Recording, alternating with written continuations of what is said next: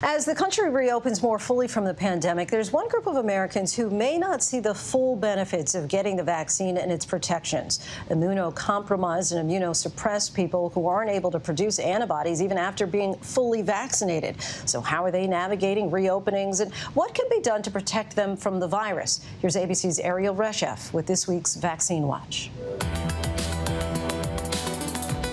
Like most Americans, Maria Hoffman is eager to get back to pre-pandemic life. I've got friends that I want to see that I haven't seen, just like everybody else, haven't seen in a long time. But like roughly 3% of Americans, Maria is immunocompromised. For people like Maria, their immune systems don't work like everyone else's, less able to defend the body against infections, either because of a specific disease that impacts the immune system or medications that suppress it.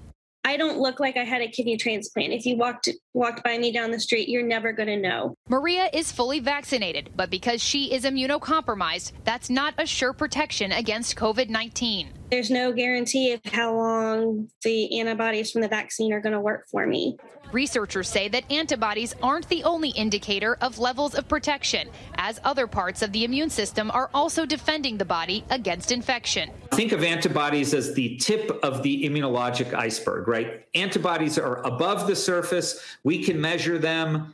But below the surface, there's a tremendous amount happening with B-cell immunity, T-cell immunity, and then trying to correlate all of that with protective immunity. But people that are immunocompromised or immunosuppressed live at a higher risk for infection than most. The issue isn't just that they're more vulnerable to COVID-19. They can be more vulnerable to any infection.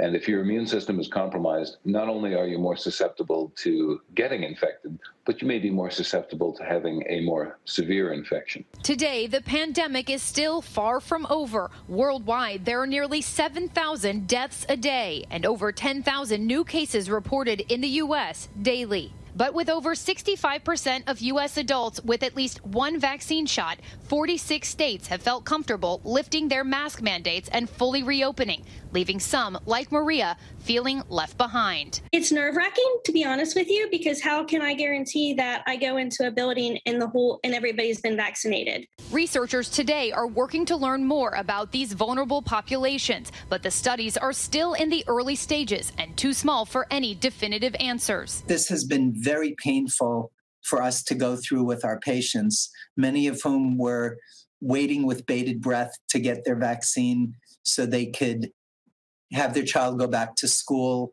or so that they could hug their grandchild.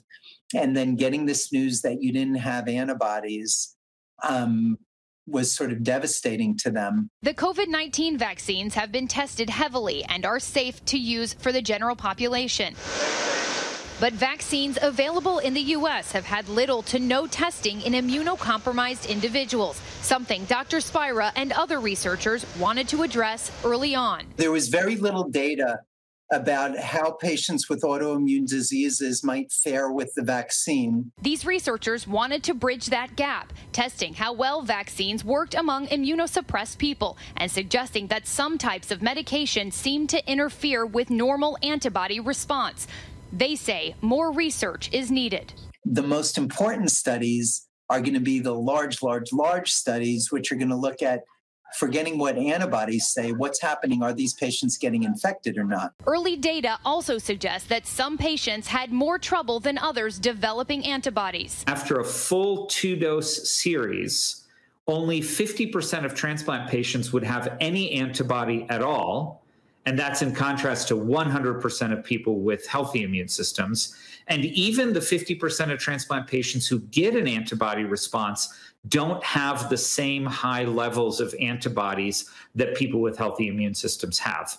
But there has been good news. In a study published this month involving 30 transplant patients, many of those that had poor responses to the normal amount of COVID vaccine doses improved their antibody response after a third dose. Either they will need additional doses, higher doses, some modification to their immunosuppression during dosing, or there may be some people who we just cannot get a good immune response with any of these approaches. The CDC and FDA are not recommending extra doses of the vaccine for anyone, but they say the vaccines are safe for immunocompromised people.